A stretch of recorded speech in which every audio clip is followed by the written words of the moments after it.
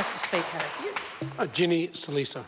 Mr. Speaker, thank you for the opportunity to contribute to the general debate. We're beginning to see a national party that is in shambles, and the splits and divisions are beginning to show, Mr. Speaker. We're seeing a government that refuses to acknowledge there is a housing crisis, especially in Auckland, and we hear the Minister of Education saying that she is focused on children, that the policies that she's bringing across is apparently because she's all focused on children. But you know what, Mr. Speaker? She's not focused on all children. She's focused especially on children that are the privileged, children that attend high decile schools.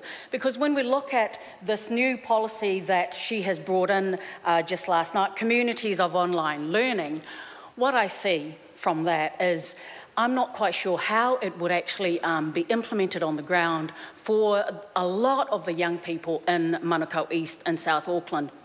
Give you an example, Mr. Speaker. When I go visiting the primary schools, intermediate schools, and many of the high schools around South Auckland, many of the young people don't actually have their own devices. Many of the homes that they live in do not have internet access.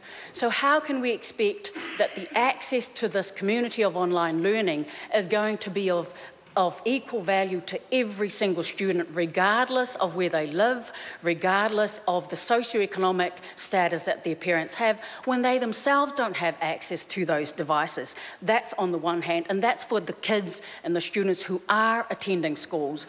I also see too many of our young people who don't even have a home. A lot of our young people who are living in garages and cars, now not only do they not have access to a device, they don't even have a roof to call a home, Mr. Speaker. And too many of these young children, they are not even enrolled in a school. So this community of online learning probably will be a good idea for a lot of students, but it won't be of equal access to every single student. But let me get back to the splits and divisions beginning to show in the National Party. We also see this in the shambolic approach that they have to the shop trading hours amendment bill. And it's a disgrace that we're seeing the National Party whipping their national MPs just to get this Easter Sunday bill across the line. We know that this bill has come through debate on Easter Sunday at least 8 times before, and it has not passed. When we look at the last votes, we see that 9 national members of parliament voted against this bill. They voted with their conscience. I see the list, and there are 5 national MPs who are still here who have traditionally voted against the Easter Sunday trading bill. They are probably going to vote yes now because they've been whipped into it by their Prime Minister. And Mr. Speaker, I am most concerned about 2 MPs on that list, in particular, the Pacific MPs who belong to the National Party. And this is because this issue is of crucial importance, especially to us Pacific Islanders, those of us who are churchgoers, those of us who are Christians.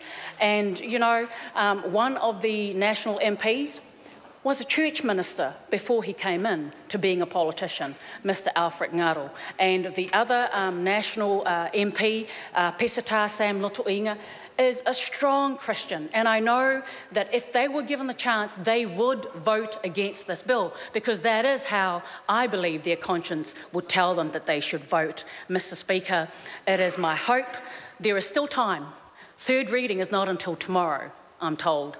And my hope is that these 2 national MPs, Sam Lotoinga and Alfred Ngaro, will find it in their heart to vote with their conscience and to vote the right way. Thank you very much, Mr. Speaker. The Honourable